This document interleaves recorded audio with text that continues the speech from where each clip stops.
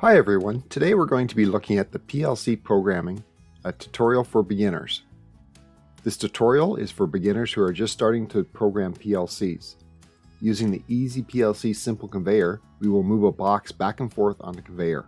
We will learn to write the PLC ladder logic program for this operation.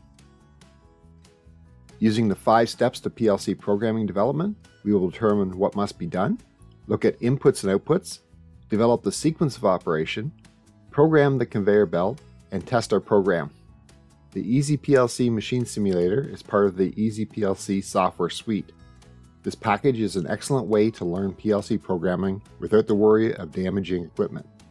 We will be programming with the free Do More Designer PLC software. The Easy Machine Simulator will be communicating with the Do More Designer PLC simulator. Let's get started. Detailed information contained in the video can be found at accautomation.ca. A link has been put in the description below. If you have not watched the other videos yet, there'll be links in the description below that will start you at video 1. There'll be links to the rest of the videos in the series as well. The first step of PLC program development is determining what must be done. A PLC programmer must know everything about the machine before programming. Start the EasyPLC Machine Simulator, or MS. Select the Start button on the main page or select Machines from the main menu on the top of the Machine Simulator window. All of the available machines will now be displayed. Click on the 0 First Test. This is the conveyor that we will be programming. To the left of the screen, information will be displayed. This will indicate what the machine needs to do and the inputs and outputs required for the program. The object is to move the pallet with the roller conveyor, first to the right until the photocell on the right side activates. The conveyor rollers will then stop and reverse, so the box moves to the left until the photo on the left side activates. The process repeats, moving the roller conveyor again to the right. The pallet will continuously move back and forth on the roller conveyor. The machine simulator has a demo mode for the built-in machines. This will allow you to watch the operation of the conveyor pallet. Select the demo mode for the first test.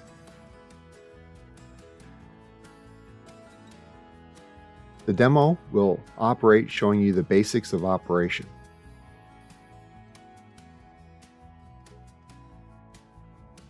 Move around the 3D virtual environment. 3 icons on the top of the window will allow you to move around this 3D environment. The first icon is the default selection.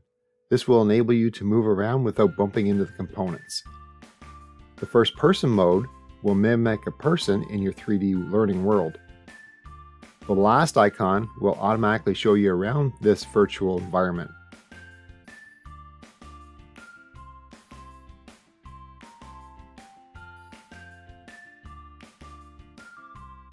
Once we understand what must be done, we can move on to the next step in the PLC program development.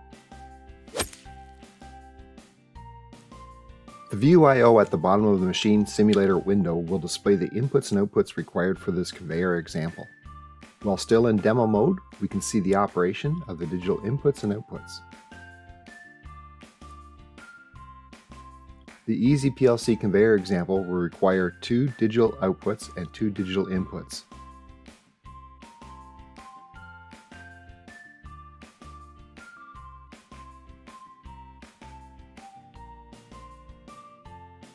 Start the machine in Start mode.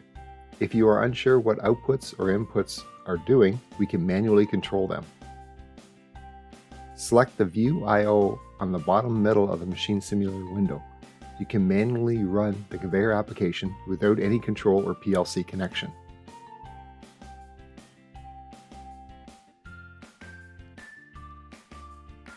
Clicking on the outputs will allow you to turn them on manually. You can then monitor the inputs to see their operation. The Restart button on the bottom of the machine simulator will reset the scene back to the start.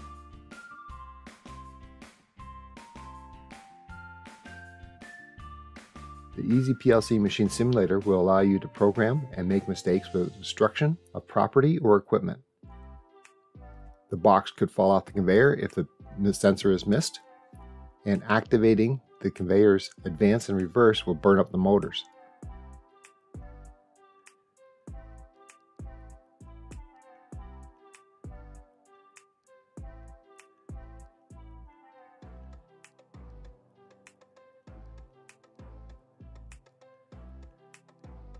Leaving this on too long will stop the machine from operating.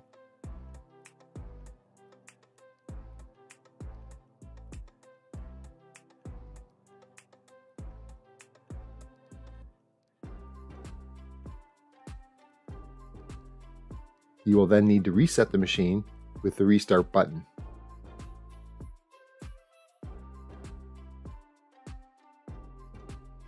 We will now look at the setup of our PLC simulator. This will use Modbus TCP for communication to the EasyPLC machine simulator. Start the Do More Designer software. The Bricks BRX Do More series will detail how to install and use this free, fully functional Do More Designer PLC programming software. Select Online under New Project in the File option on the main menu. Select My Sim, which is the Do More Designer PLC simulator. Select the icon Connect. Our Do More simulator will now be displayed. This PLC simulator is treated like a PLC. We must program and transfer the program to the simulator for it to operate. Simulator has three modes. Run will execute the ladder logic program. Terminal mode, or TERM, will allow us to control the run and stop modes from the Do More Designer software. The stop mode will halt the execution of our ladder logic program. We will leave the simulator in terminal mode. You will notice that the simulator will display the digital and analog inputs and outputs in several memory locations. The Ethernet, RX, and TX signals are flashing. This indicates the simulator is communicating. Click on the Do More Designer programming window. You will see that we are connected to the simulator at the bottom of the window. It is currently in terminal mode and in program. Select the Edit Mode icon on the main menu. This will allow us to start programming our PLC simulator. Under the Coil Bit I/O heading in the instruction toolbox, double-click on the End statement. This will put the instruction on the ladder logic run you are currently on. Select the green check mark to verify the location of the end instruction. The program run will now have a yellow indicating light, meaning that you will need to accept the change to our program. Select the Accept icon on the main menu. Yellow is now replaced with green and blue indications. The green means that our program has yet to be saved. We will hit the Save icon on the main menu. This will prompt us for a name of the saved program. Select OK. Another prompt will now allow us to fill in information about our program. Select OK. The blue indicator means that the program in the PLC is different from the program currently in the Do More Designer software. Press the right PLC icon on the main menu. The downloaded project to the PLC window will now be displayed. We will download our project in program mode. Select OK. Our program has now been written into the Do More Designer PLC simulator. Select the mode icon on our main menu and select Run as the new mode. Select OK. The Run mode is indicated at the bottom of the Do More Designer window. The Do More family of controllers utilize a separate memory area for Modbus. MI1 and MI2 will be used for controlling the forward and reverse of the conveyor. MC1 and MC2 will indicate the photocell status. We will use the data monitor to view these bits. Select the data icon on the main menu. This data view window will appear under Project Browser. Click and drag this out to appear in a separate window. We will now enter our inputs and outputs.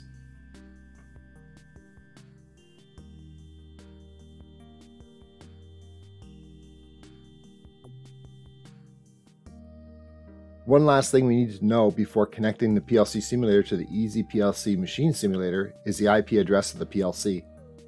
This is the IP for the computer, but we can also find this out by selecting System Configuration under Tools in the Project Browser. The IP address is shown under the internal Ethernet port configuration.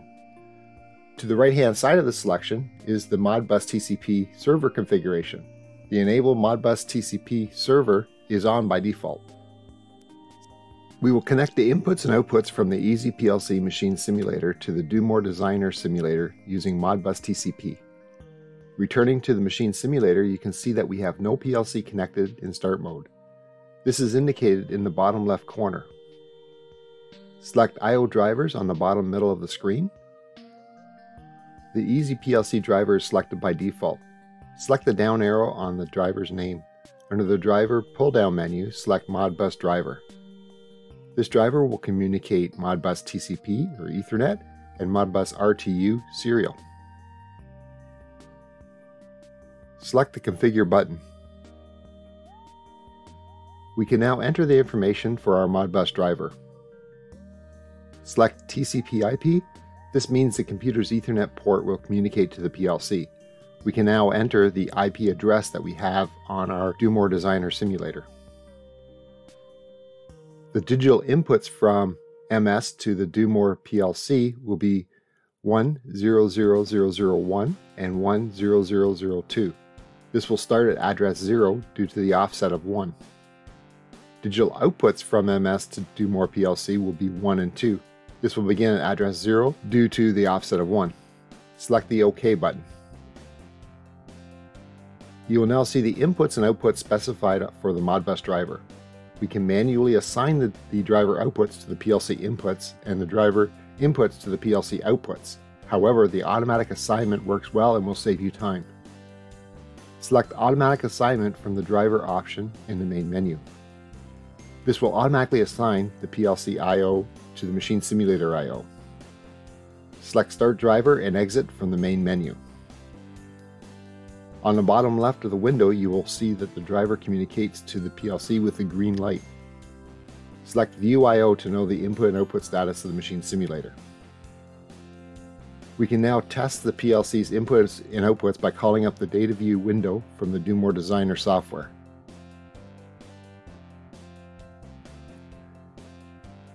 Operating the outputs from the Data View window, we can move the conveyor back and forth. We are now connected to our PLC.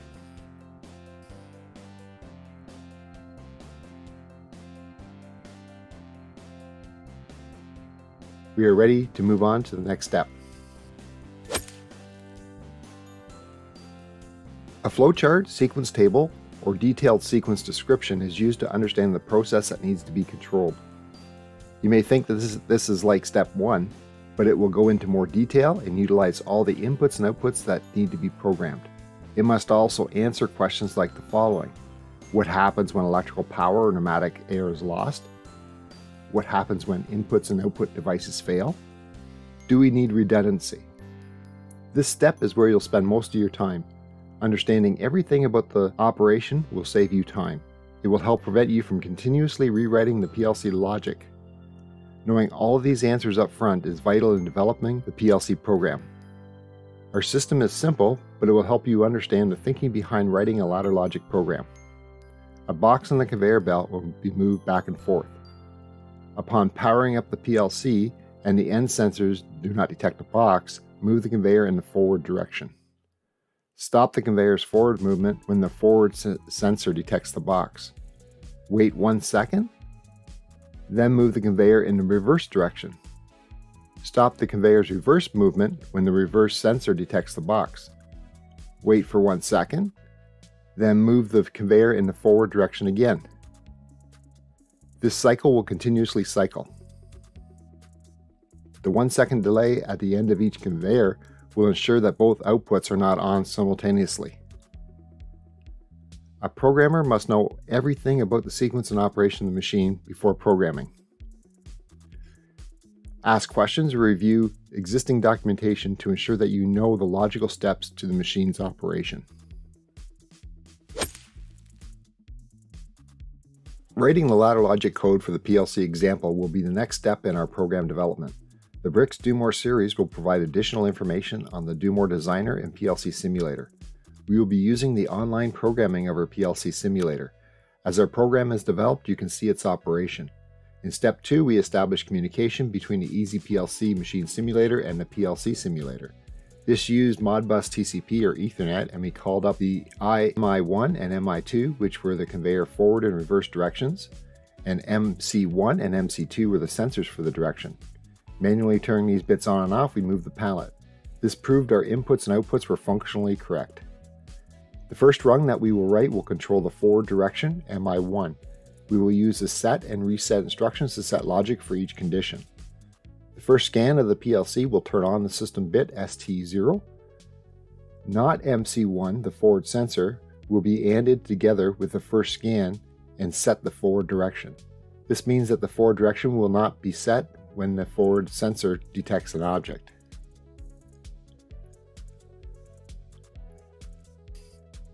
MC1 will be used to reset the forward direction.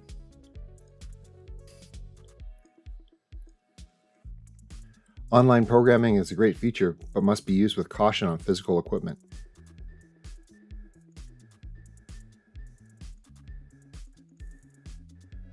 We can save the program and write to the PLC.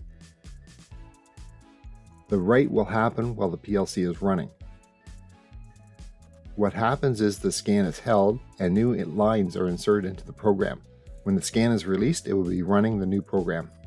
If we switch our PLC simulator to stop mode and turn back to run, our pallet will move forward and stop at the sensor. This is due to the first scan flag starting the conveyor in the forward direction.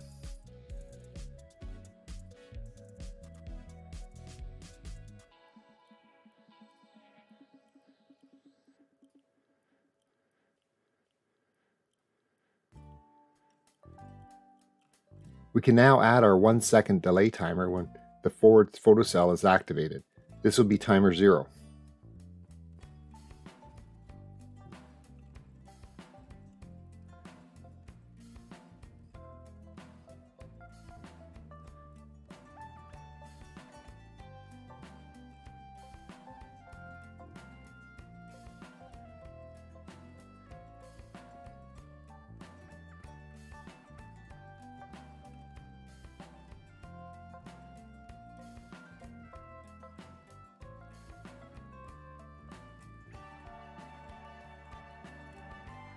Timer 0 done bit will be in series with the normally closed reversed photocell.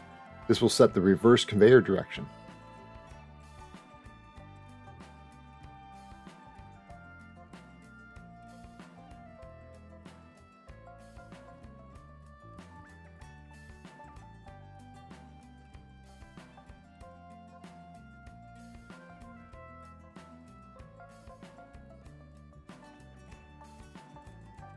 When MC2, the reverse photocell, is on, this will set the reverse conveyor.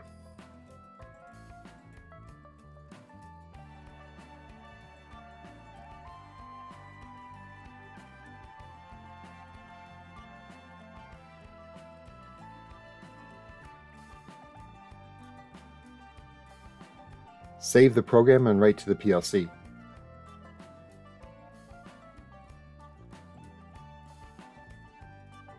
The timer will time and send the conveyor in the opposite direction. It will stop when the reverse photocell is activated.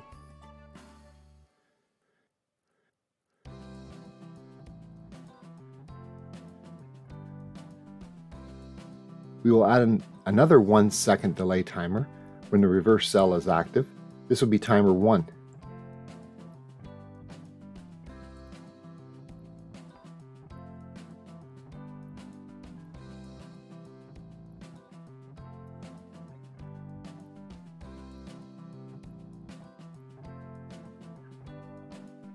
Timer 1 done bit is placed in parallel with the first scan bit of the PLC on rung 1.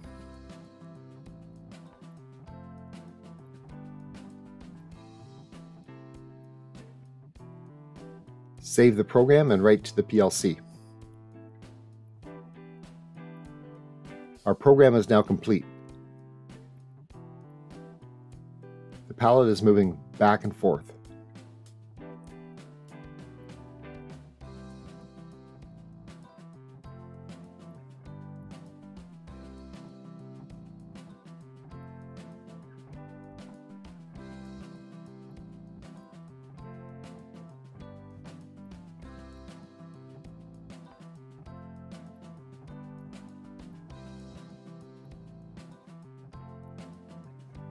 Documentation is one of the essential things with PLC programming. Knowing what the program is doing years after you develop the logic can be critical. On the main menu, select Tools, Documentation Editor. You can also call the document editor using the Ctrl-D keyboard shortcut. All of the elements that have been used in the program are listed. We can assign names to each of them.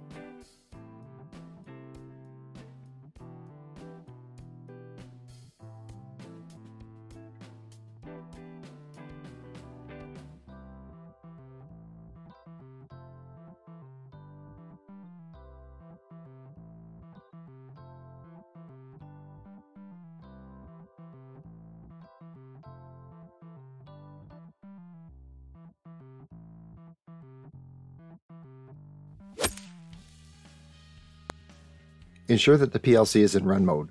We can see the operation of our simple conveyor. Test the program under many conditions.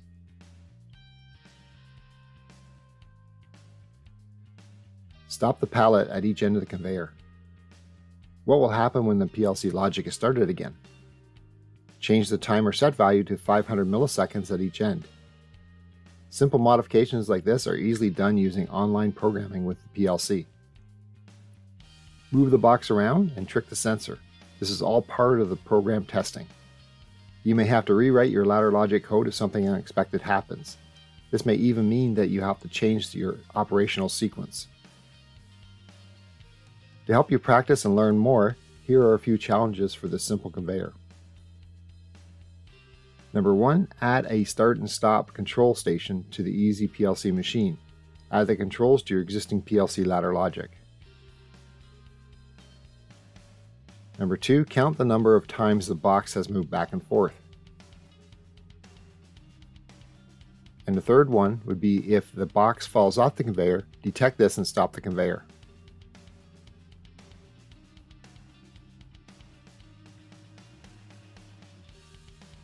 Let me know how you make out in the comments below.